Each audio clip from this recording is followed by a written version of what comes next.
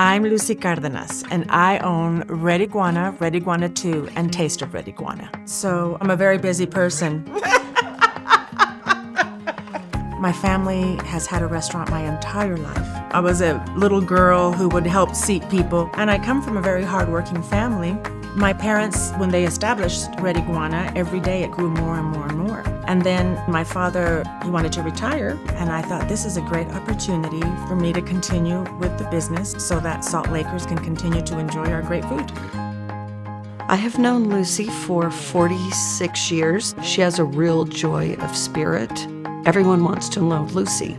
I'm passionate about a beautiful plate of food, friendship, Mexico, and spreading joy. My favorite thing about owning the Red Iguana is how happy it makes people.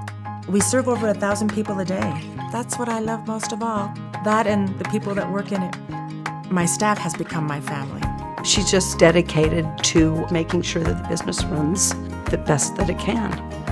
I work with my managers pretty much on a daily basis to let them see my vision.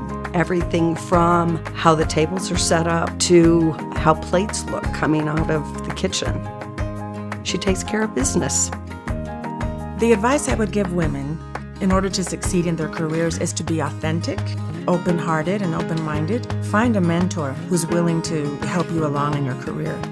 The Chamber has been a part of our life for many, many years. They give small businesses a voice, and that's extremely important, especially here in our neck of the woods.